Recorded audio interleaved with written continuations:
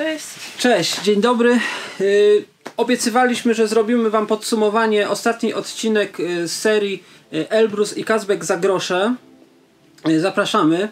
I jak powiedzieliśmy za grosze, dlaczego w ogóle wzięliśmy taki tytuł serii? Bo chcieliśmy Wam pokazać, może w jakiś sposób udowodnić, że można spełniać swoje pasje, swoje marzenia, jak zdobycie 2 gór pięciotysięcznych. Elbrus jest nawet uważany za szczytem Europy, za najwyższy szczyt Europy i nie wydać na to majątku, nie zbankrutować. Po prostu myślę, że w takiej kwocie, w jakiej myśmy się zmieścili, może to zrobić każdy. Słuchajcie, zaczniemy od przedstawienia Wam sytuacji finansowej, ile byśmy dokładnie na to wydali, a potem sobie porozmawiamy troszeczkę o sprawach organizacyjno-technicznych.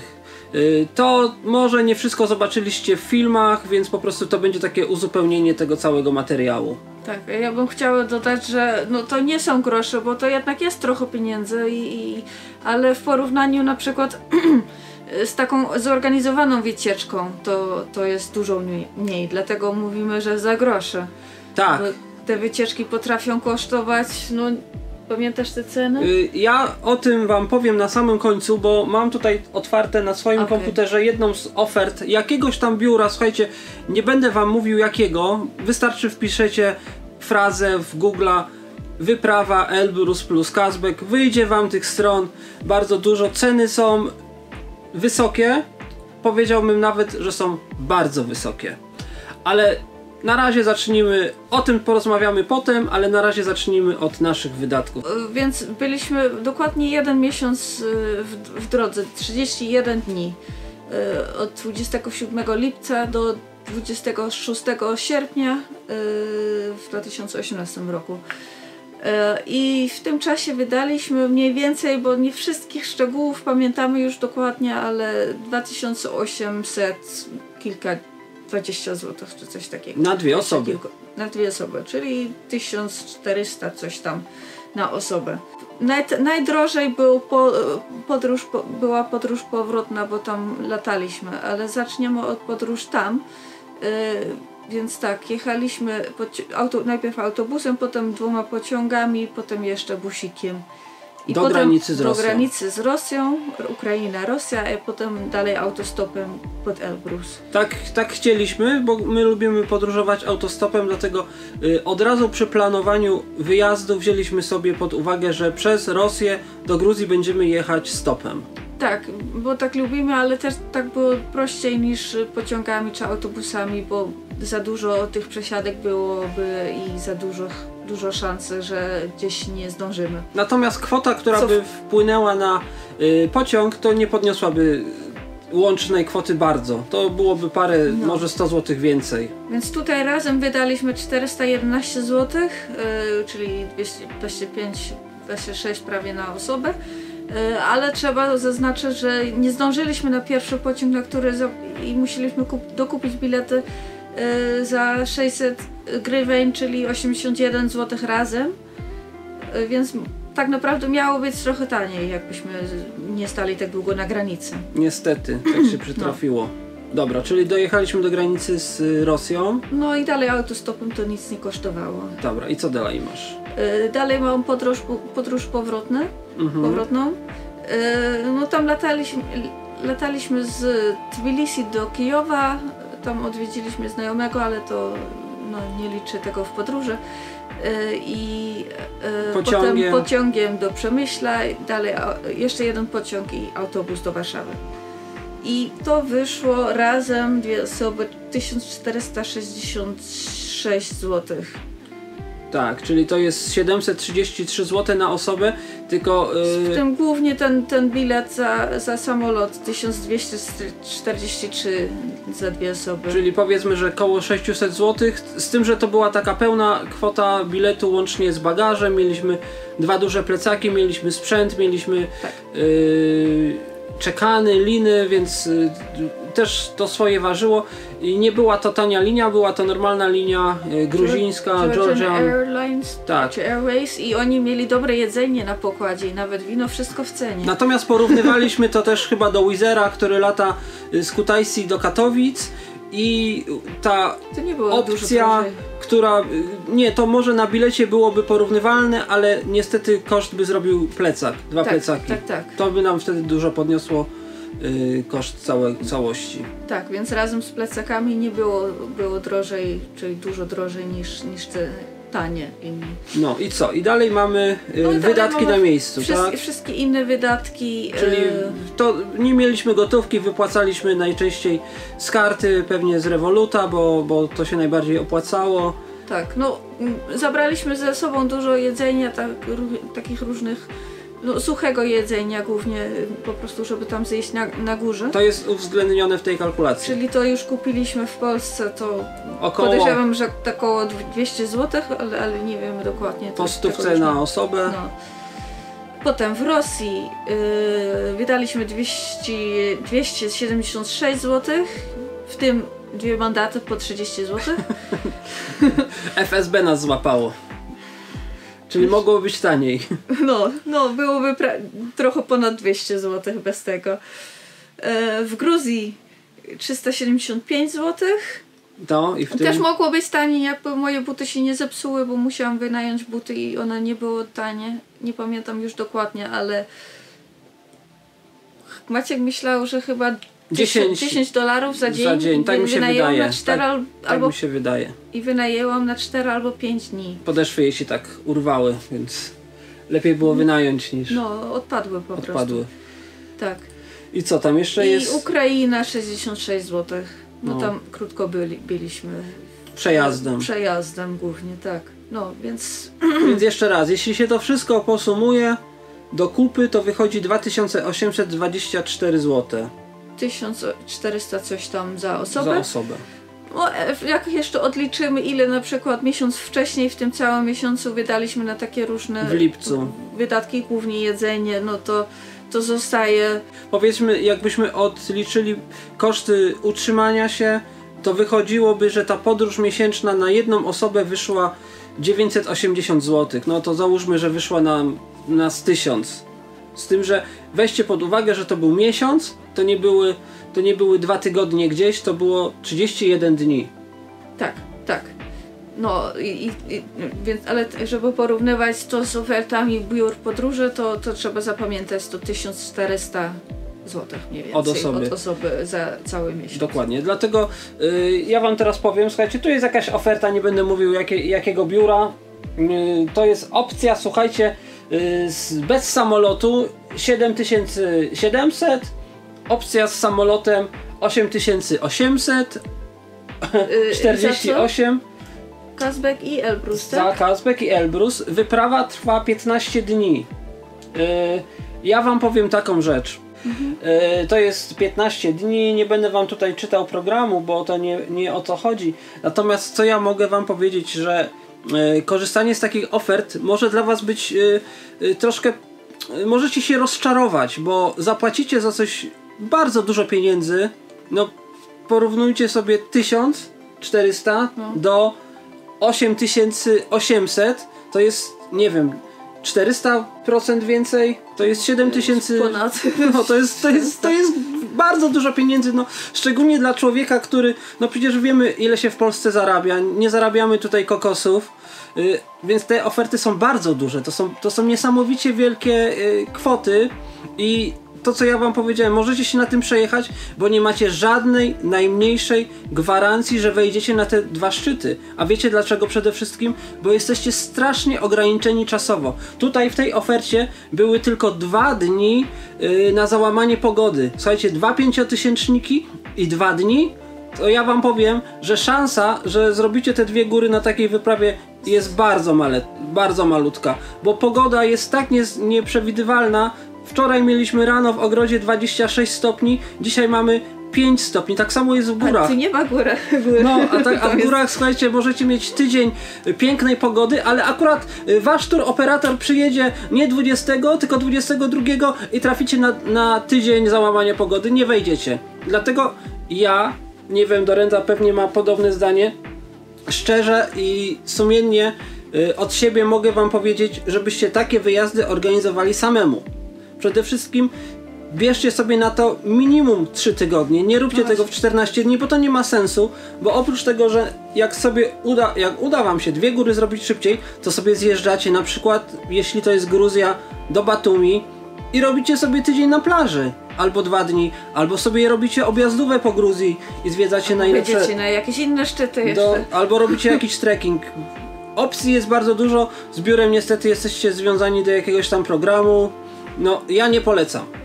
Oczywiście tak jak my zrobiliśmy, że cały miesiąc to no nie każdy ma tyle dni wolnego, jak się pracuje na etacie, to no myśmy akurat chcieli, nie? No tak, ja też pracowałam na etacie i dostałam tyle czasu, ale nie każdy pracodawca daje, niestety. No ale 3 dni to taka szansa, 3 tygodnie taka szansa, żeby dostać tyle, to już jest większa i w tym też dużo więcej większa jest szansa, że po prostu traficie w takie okno. Jak jedziecie latać, no w jakiś inny sposób może być szybciej i trochę drożej, ale i tak wyjdzie tanio niż taka oferta. To jest nasz styl. My akurat lubimy sobie pojechać autostopem, dlatego podróż tam był element autostopu. Wracaliśmy już samolotem, bo woleliśmy wykorzystać czas urlopu do renty do maksimum i wrócić sobie w ciągu 2 dni samolotem, no bo jechaliśmy przez Kijów, dlatego ten dodatkowy dzień wskoczył.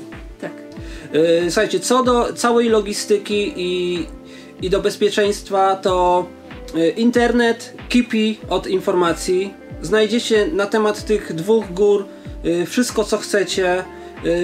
Jeśli chodzi o jakiekolwiek sprawy związane z nawigacją, jak tam dotrzeć, to w ogóle nie ma z tym najmniejszego problemu. Wszędzie w internecie znajdziecie ślady po GPS-ie.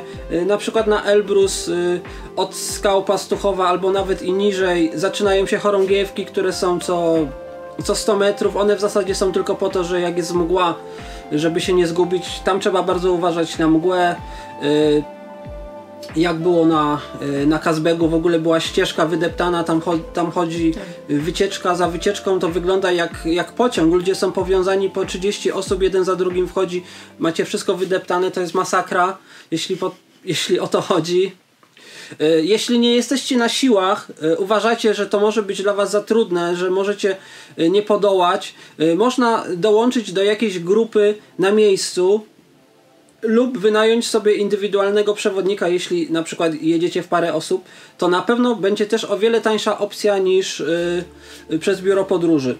Jeśli chodzi o wyjście na Elbrus, musicie być w Rosji, czyli musicie sobie załatwić też wizę. Wiza jest banalnie prosta do załatwienia. Można to zrobić w każdym konsulacie. W Polsce jest bodajże na pewno 3. Kraków, Warszawa, Gdańsk. Nie wiem, czy jeszcze w jakimś jednym mieście nie ma. Trzeba się tylko umówić na spotkanie, wypełnić wniosek, załatwić sobie przez internet voucher, który kosztuje $12. I ubezpieczenie w porównywalnej kwocie. Wszystko do kupy kosztuje około 200 zł, także nie dajcie się zwieść, że tutaj pośrednik będzie chciał za to 500 zł. To nie kosztuje 500 zł, to kosztuje 200 zł. No bo jest też taki biuro wizowe czy coś takiego i tam też jest drożej, bo sami polecają, jak szukasz informacji o tym, jak zrobić wizę do Rosji, to znajdziesz cały czas o tym biurze. Ale to nie jest potrzebne, tam płacisz więcej, a możesz po prostu sam się umówić w ambasadzie. Dokładnie. Czy tam w konsulacie. O, tutaj w tej opcji za 8848 zł nie ma serwisu wizowego. Słuchajcie, oni za to biorą 699 zł, 7 stówek. Za coś, co kosztuje 200 zł, biorą 7. Wyżywienie na lodowcu plus 350. Masakra! Dobra, to o czym jeszcze należy wspomnieć w takim podsumowaniu? No, że w ogóle te góry są piękne. Tak. Każda z nich ma jakiś swój urok. Elbrus na przykład jest paskudny na dole, tak. Bo jest jakąś żwirową hałda wygląda. Jak plac budowy. No, to jest niesamowicie brzydkie. Natomiast od góry, jak już się zaczyna lodowiec, jest super, jest świetnie. Myśmy na Elbrus, wyjechali kolejką, ale nie tą droższą, tą tańszą, do wysokości, już nie pamiętam, zobaczcie we wcześniejszych odcinkach, 3300. Coś. I stamtąd już szliśmy na nogach, bilet nie był drogi, bilet jest tam i z powrotem, nieważne ile jesteście u góry, czyli nie tak, że to macie jeden bilet na jeden dzień, że musicie wjechać i zjechać tego samego dnia. Możecie sobie wyjechać, zrobić akcję górską, po tygodniu sobie zjechać. I to jest bardzo dobra opcja. Na Elbrus można też się dość wysoko dostać ratrakami. Nie wiem, ile to kosztuje. Jeśli ktoś chce, można chyba tam jest taki ratrak, który jest uwięziony w śniegu, już zakopany jest. Tam dojeżdżają też inne i skutery. To jest na pewno koło 5000 metrów, chyba troszkę ciut niżej. Ale jeśli chcesz wejść na szczyt, to nie polecam wjechać tam ratrakiem, bo i tak potrzebujesz czasu, żeby się aklimatyzować, więc to nie ma sensu wtedy. Jak siedzisz tam, no to lepiej iść pół dnia do góry, niż potem cały dzień siedzieć na miejscu. Dokładnie. Jeśli chodzi z kolei o Kazbek, to można, jeśli ktoś ma duży plecak, nie chce mu się dźwigać, to można sobie konie wynająć i do meteostacji, czyli do stacji meteorologicznej. Chyba ona już nie jest stacją meteorologiczną, tylko po prostu schroniskiem. Można tam sobie dojechać, można nawet i dojechać na koniu, ale na pewno można dowieźć tam swoje plecaki. Nie wiem, ile to kosztuje. Myśmy po prostu od samego dołu, czyli z samej Stepantsmindy dreptali na nóżkach po sam szczyt. Tak samo nocleg przy Meteo jest płatny. Myśmy spali przy tych dwóch krzyżach. Tam jest najpierw biały, potem kawałek dalej jest czarny krzyż. Tam były takie już stworzone platformy z murkami specjalnie osłaniającymi od wiatru. Przede wszystkim to było cudowne miejsce, bo nie było tego całego tłumu tych turystów, którzy tam ciut niżej byli, godzinę drogi i o godzinę drogi wyżej, czyli można o godzinę dłużej spać, tak naprawdę. Tak. Bo i tak wychodzicie w nocy, więc I przede wszystkim nie trzeba, ten pierwszy kawałek jest najtrudniejszy, bo tam trudno znaleźć drogę, a jeśli to trzeba robić w nocy, jak jest ciemno, to łatwo się zgubić. My i tak w ciągu dnia się zgubiliśmy, tak naprawdę nie tą ścieżką szliśmy, było trudno. A jakbyśmy mieli to zrobić w nocy, no to najwyżej byśmy szli za kimś. Ja wam mogę jeszcze takiego lifehacka sprzedać, że jak chcecie tam iść na przykład indywidualnie, nie macie hajsu na przewodnika, a trochę się boicie, to wyjdźcie sobie i pójdźcie sobie za jakąś grupą. Oni się i tak będą niesamowicie w lód, będą szli bardzo, bardzo, bardzo powoli, więc spokojnie sobie możecie iść 100 metrów za nimi albo 25 metrów za nimi. Pójdziecie jak z przewodnikiem, nie zapłacicie za to ani centa. Na Kazbeka trzeba sobie wziąć linę, można wpaść do szczeliny. Lodowiec jest w ciągłym ruchu, także te szczeliny, które na przykład myśmy mieli, ich już może nie być. One mogą być gdzieś niżej, mogą się pojawić jakieś zupełnie inne. Mogą być też szczeliny, które są zasypane śniegiem. Może być opad, na przykład napada pół metra śniegu, będzie się wam wydawało, że macie super tafle, natomiast te szczeliny są, tylko są po prostu zasypane. Można wpaść, dlatego lepiej iść z liną. Zresztą nawet tam jest taki wymóg. Przewodnicy się często czepiają, jak się idzie bez liny. Ale to nie musi być 50 metrów liny. Możecie sobie wziąć 15 metrów, jeśli idziecie w dwójkę. Uprzęże, myśmy nawet nie wzięli uprzęży, myśmy wzięli po prostu taśmę i z niej stworzyliśmy taką prowizoryczną uprząż. Lepiej oczywiście zwykła uprząż, ale nie zmieściło nam się do plecaków. Chodzi o to, że trzeba, jak się ma jakieś tam doświadczenie, to można pewne rzeczy przewidzieć i z jakichś rzeczy kosztem czegoś zrezygnować. Myśmy po prostu nie mieli już miejsca w plecakach, więc postanowiliśmy, że się będziemy asekurować, ale troszkę minimalistyczną ilością sprzętu. Tak. Słuchajcie, jeszcze raz na koniec. Realizujcie swoje pasje, ale bądźcie przy tym ostrożni. Jeśli coś się wam nie podoba, robi się zła pogoda, inni ludzie schodźcie też. Nie zróbcie czegoś takiego, jak było w zeszłym roku bodajże jak ludzie wchodzili na Giewont i rozpętała się burza, że po prostu wszyscy się pchali jak stado owiec. To, że się wycofacie i na przykład odczekacie, pójdziecie na następny dzień, to nie jest żadna ujma na honorze. Tak się po prostu robi. Jeśli coś jest nie tak, lepiej trochę ostrożności niż później, nie wiem, wracać ze złamaną nogą, albo z rozwaloną głową, albo w czarnym worku jeszcze jeśli was znajdą, to jeszcze będzie dobrze, bo jest dużo osób na lodowcu, który po prostu gdzieś lodowiec ich pochłonął, nikt nie znalazł nawet ich ciał. Ale z drugiej strony nie bójcie się też gór, chodźcie w góry. Jakbyście potrzebowali jakiejś pomocy z naszej strony, jeśli chodzi o sprawy techniczne, organizacyjne, to jak najbardziej jesteśmy otwarci, można do nas pisać, można do nas dzwonić. Póki co wyjazdu dla was nie zorganizujemy, bo nie można jechać, opuszczać kraju, ale jakby się to zmieniło, to zawsze możemy też podjąć się takiego wyzwania. No. Albo przynajmniej to rozważyć. No to trzymajcie się. Pa. Pa.